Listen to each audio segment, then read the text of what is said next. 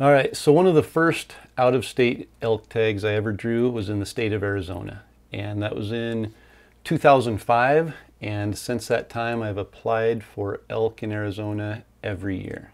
And Arizona is an incredible state and definitely worth looking at if you're looking at a non-resident out-of-state elk tag option. Now, Randy Newberg and I did a Elk Talk podcast. It's episode 16, where we broke down the entire state of Arizona draw process, tag allocation, tons of information on bonus points, draws, the process, the procedure, all of that. What I want to talk about today is my personal strategy for applying for an elk tag in the state of Arizona and how I research which states or which units within the state to apply for. So before I get in and actually apply, I'm going to walk through what I do to figure out what unit to apply for in the state of Arizona.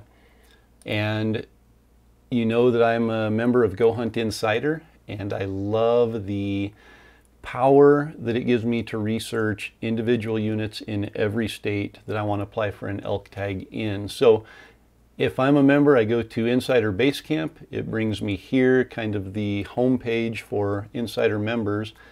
And on this page, one of the things that I like to start with is the application strategy article. And so GoHUNT provides an application strategy article for just about every western state, every species, every year. And if I look at the application strategy for Arizona elk, there is so much information in here, and anything I could ever want to know about the application process, about the state, about the drought in the state, about tag allocations. Everything is right here in that application strategy article. So a couple things that really stand out. Anything that's new, they're going to show you there for the year. They're going to give you important information about the state, about the deadlines, about the tag fees. Cool thing about Arizona is Arizona has big bulls, and it's known for quality. They manage for quality, but unlike other states that manage for quality, Arizona has kept their non-resident license and tag fee fairly low. You'll notice here we've got Nevada, Montana, Utah, Wyoming, New Mexico. All of those are more expensive than Arizona. So Arizona's tag fee is $665. You're going to get information about the current status of the drought in Arizona, the draw system, understanding it, what you can do to get points, extra points. You can get a loyalty point if you apply for 5 years in a row. That's an extra bonus point that doesn't leave as long as you keep applying. You can take hunter's education in the state of Arizona and get a lifetime point that never leaves you. All that's available here. One of the cool things is GoHUNT provides a hit list for each state, and it's kind of the trophy units that if you're looking for a big bull, they break it down. They give you the trophy potential, the bull to cow ratio, the percentage of public land, and the harvest percentage. So good place to start if your goal is to shoot a monster bull. For me, the thing I like is I can go down and find the hidden gem units. And these are the elk units that have a greater than 50% draw odd at just 5 points, which in Arizona, 5 points doesn't get you much. And most people who are kind of stuck on the unit 1, unit 10, unit 9, unit 27, unit 23, the premier unit wagon, they kind of forget about the fact that you can still draw good tags in Arizona with fewer points. So this portion of the application strategy article is super valuable to me because I can find units that will give me potential of 320, 340, 380 plus bulls with bull to cow ratios of 36, 37, 39, 40 bulls per 100 cows. Harvest success rates, listen to this, harvest success rates on late archery hunts of 77%. And my odds at drawing those hunts with 5 points are all 60% or greater, with over half of them being guaranteed 100%. So I'm going to start there, and I'm going to look at some of those hunts and some of those units to see if they'll meet kind of the criteria that I have and the goals that I have for my hunt. From there, you can find information about which units produce the most Boone and Crockett typicals and non-typicals, if that's important to you. You can see which units have the best bull to cow ratios, as well as how many people in the draw have more points than you. they break down all the non-residents by points. So for me specifically, I have 11 points as a non-resident in the state of Arizona. There's 721 of us that'll be in the draw this year, potentially, or maybe some of them will be buying a bonus point. So I can get all that information. I can manage my expectations. If I have 0 points, what can I expect? If I have 3 or 4 points, what can I expect? If I have 9 or 10 points, what can I expect? And then what can I expect with 15 or 20 elk points? So tons of information there in the strategy article. Once I read through that and get really excited and take a couple notes on potential units and hunts to look at, I jump into, I'll go back to the base camp for Insider and click on the state of Arizona, and it's going to show me all the hunting units in the state. I'm going to select elk as my species, and it's going to show me all of the units that I can potentially hunt elk in. And over here in filtering 2.0, I can set all of my criteria to be able to show me which units meet that criteria. But before I get there, odds have just been updated for the state of Arizona. And if I'm looking at elk odds for a non-resident, I'm going to go in here and let's say I have 7 points. I'm going to enter 7, and it's going to highlight the 7-point column and give me my draw odds for every unit in the state. Now, if I wanted to break that down by archery and say I just want to see the early archery and late archery opportunities, it's going to give me those. And it's now gotten rid of all of the rifle opportunities. So if I wanted to say, right now it's set at 0% draw odds, so it's going to show me every unit that I could apply for with 7 points. But if I wanted to say I want to have a chance of drawing these units, maybe a 10% draw odd, I can select that, move the slider to 10, and there are going to be 6 units where I have a chance of drawing with 7 points for the early archery, the rut archery hunt, and there's going to be several units for the late archery that I can draw. Now let's just see if there's any that are 100% draw with 7 points. And as we would expect, they're all late archery hunts, and there are 6 of those hunts that are guaranteed with 7 points. And then if we wanted to look and see which ones are probably the most desired and sought after hunts, we can see that this top one, Unit 6A, has a 32% chance of drawing with 6 points, where all of the other hunts are 100%. So that tells me 6A is probably going to be the most sought after. Not necessarily the best, but might be the first one that I start with. So I'm going to click on it. It's going to show me the trends for the last 4 years. It's going to show me bull to cow ratio, trophy potential, and a few other pieces of information there. From there, if I'm really interested in Unit 6A, I'm going to go back to the one with the map, and I can click on Unit 6A, and now I can slide down and find tons of detailed information about Unit 6A. And within all that information, as I get down here, I can actually see my odds of drawing each of these hunts. So at, say, 7 points and a non-resident, I'll calculate the odds. And as I drop down to the early archery hunt, I have a 50% draw odd at 7 points of drawing that. And next year with 8 points, I would have 100%. If I wanted to look at muzzleloader, same thing. I have a 50% chance of drawing that muzzleloader tag in Unit 6A. And if I wanted to take it into late archery, at 7 points there were no applications, but 8 points was 100% guaranteed, and I was 36% likely to draw that with 4 points. So at 7 points it would be pretty much a guarantee for the late archery, 50% for the early archery. So gives me a good idea there of one of the units that stands out from the draw odds section. Going back to the draw odds, I can look at other units, Unit 7 West late, Unit 9 late. Unit 9 is an incredible unit, and it's interesting to me that I can draw that tag, the late archery tag, with 7 points 100% guaranteed. And as I look down the scale here, it's actually guaranteed with 5 points.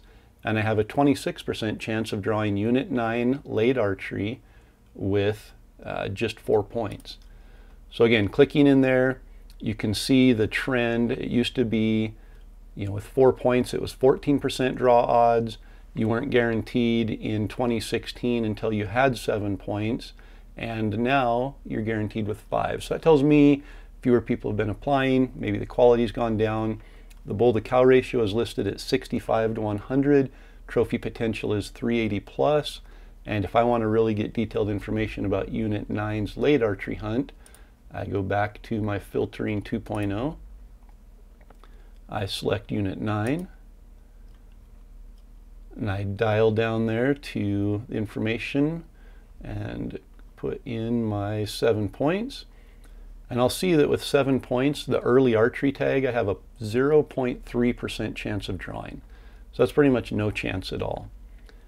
If I wanted to edit that and put in 17 points and recalculate, I still have a 0.7% chance of drawing Unit 9 rut hunt with a bow. Those are pretty slim odds for 17 points.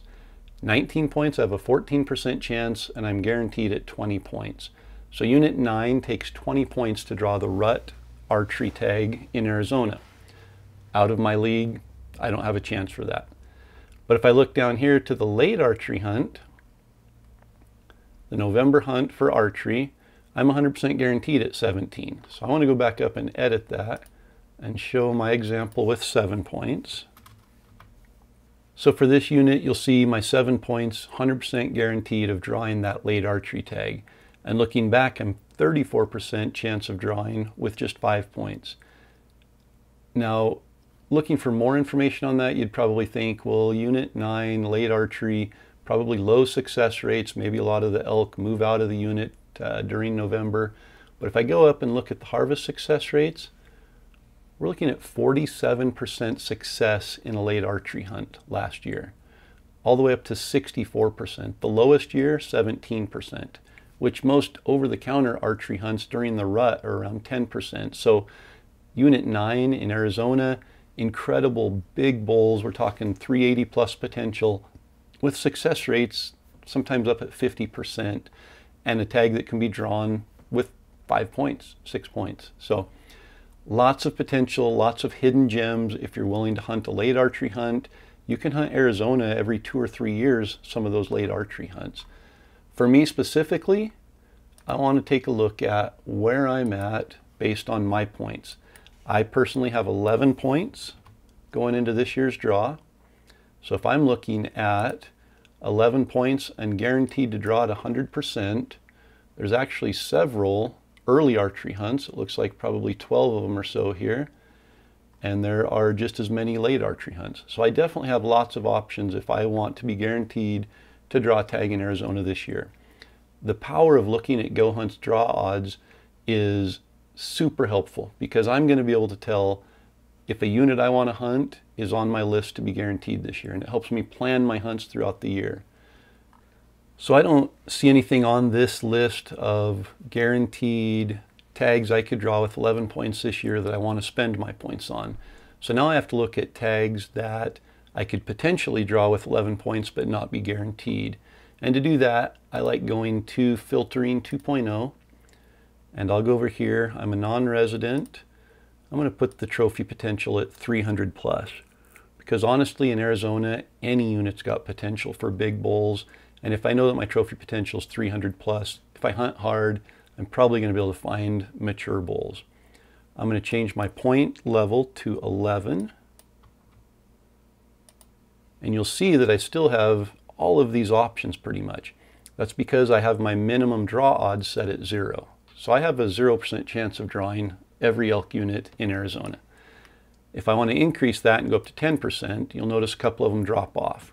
Now I still have all of the seasons selected, so I need to turn off everything but early archery. And I just want to see what's available to me at 11 points in an early archery hunt. And you can see there's approximately 8 or 10 units here that I could draw with my 11 points at a 10% draw odd or better. As I start increasing the draw odds, units are going to start dropping off. And if I look at what I have 50% chance of drawing versus 20%, you'll notice it doesn't change.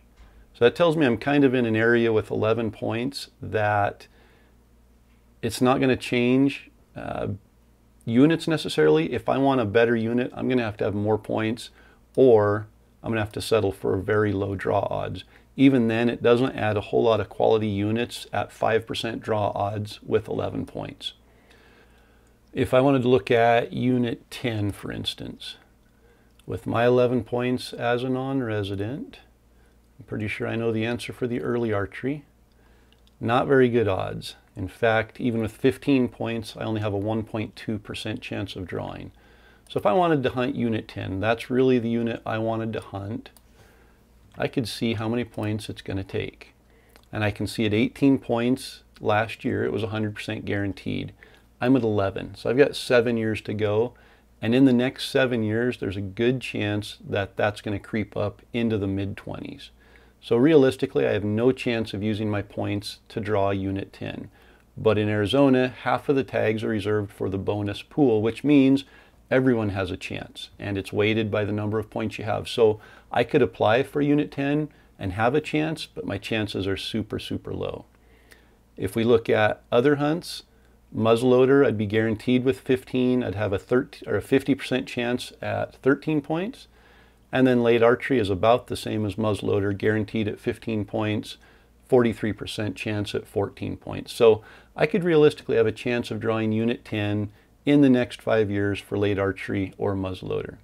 But if I'm interested only in a rut archery hunt, which for me specifically, that's what I'm going for, and I want a 50% chance or better of drawing that tag, and I am looking at early archery only, those are my options for this year. Again, if I wanted to expand a little bit and look through the list of tags or the list of units that I could draw a tag in the next 3 or 4 years, I can do that with filtering as well. So once I narrow down which units I can potentially draw with 11 points at my desired draw odd level, I can go over and look at them, and I can also see a breakdown of each unit in this column. And as I scroll down, I can see bull-to-cow ratios, I can see harvest percentage, I can see success rates and percentage of public land, trophy potential, all of that, which is really just absolutely powerful to help me narrow down which unit to apply for based on my specific status in the draw based on my points. So for instance, Unit 22 is showing a 42 to 100 bull-to-cow ratio, 100% guaranteed to draw that. Early archery, the harvest success is 78%, 64 applicants, all of this information. Now I can go and look at Unit 22 and say that might be a unit I want to apply for. Or it might say, there might be something in there that makes me realize there's a reason why people aren't applying for that unit, and I'm really not interested in applying for it. Anyway, hope that gives you a good look at how I use GoHUNT's Insider membership to break down each state by unit and find the unit that meets my criteria that I can draw based on the number of points I have, or it'll help me gauge and get a good idea for how long it's going to take to draw that unit so I can plan ahead.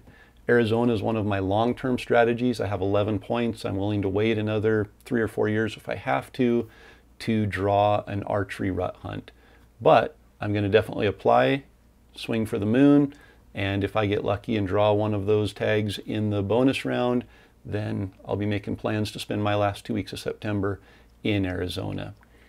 If you're interested in signing up for a GoHUNT Insider membership, you can go to gohunt.com/elk101, and they have a landing page set up there where you can sign up and receive a $50 gift card to the Elk 101 store. And on the Elk 101 store, you're going to be able to purchase any of your elk hunting gear that you need: elk calls, game bags, camouflage boots, you name it, it's in there. And just by going to gohunt.com/elk101, GoHUNT will send you a $50 gift card to the Elk 101 store. Once you're a member, you're going to see just how incredibly powerful that membership is to help you research and find the tags that you want to apply for, not only in the state of Arizona, but in every Western elk hunting state. Check out the notes below, the link is there, and we'll be back with Utah coming up very soon and my application strategy for the state of Utah for obtaining an elk tag.